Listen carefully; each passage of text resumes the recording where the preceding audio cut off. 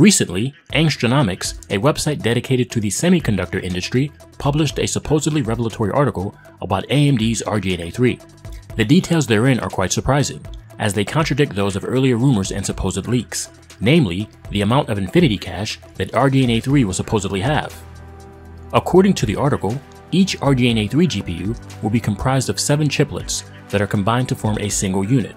The core chiplet is referred to as the graphics core die, or GCD, and the 6 supplementary chiplets are referred to as multi-cache dies, or MCDs. Furthermore, the GCD and the MCDs will be produced via different process nodes, which means that the transistors that comprise them will be of different densities. Both the GCD and the MCDs will be made by Taiwan Semiconductor Manufacturing Company, better known as TSMC.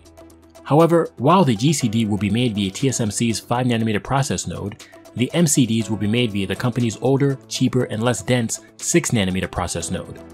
The reason for this is AMD's goal to balance costs and an improvement in power consumption.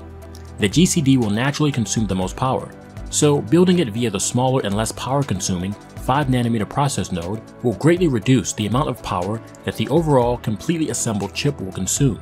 On the other hand, the MCDs will collectively consume far less power than the GCD.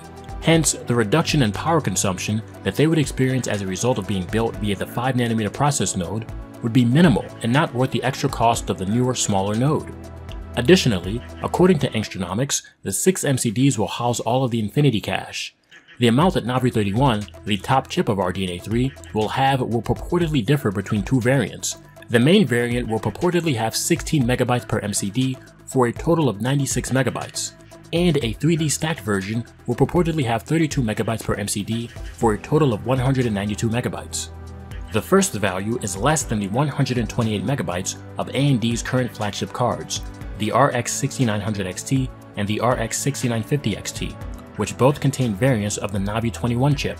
This may seem alarming, but it actually isn't so, considering that infinity cache is meant to supplement the bandwidth of SDRAM, due to being limited to GDDR6 SDRAM, whose speeds are 16 gigabits per second and 18 gigabits per second, and all of whose bus widths are 256 bits. The highest SDRAM bandwidth of RDNA 2 is 576 gigabytes per second. However, the MCDs of both variants of Navi 31, according to Angstronomics, will each contain 64-bit bus widths, for a collective bus width of 384 bits. And, according to sources other than Angstronomics, Navi 31 will have 24 gigabytes of GDDR6 that run at 20 gigabits per second. Hence, the SDRAM bandwidth of both variants of Navi 31 would be 960 gigabytes per second. So, assuming that the purported 96 megabytes of infinity cache will run at the same speed as Navi 21's 128 megabytes of infinity cache, the resulting value would be 864.15 gigabytes per second.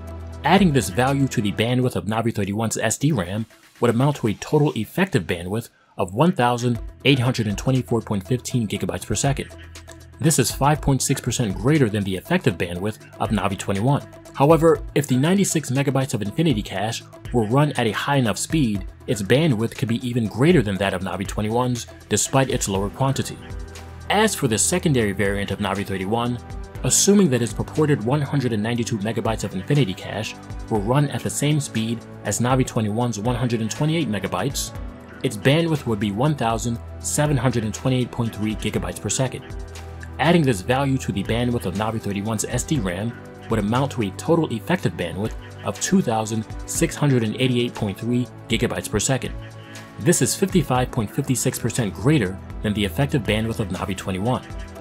And that's it for this news report on PC gaming hardware. Be sure to thumb this video up, leave some comments below, and hit the subscribe button. Also, please visit and register for an account at eternalgaff.com. Peace out.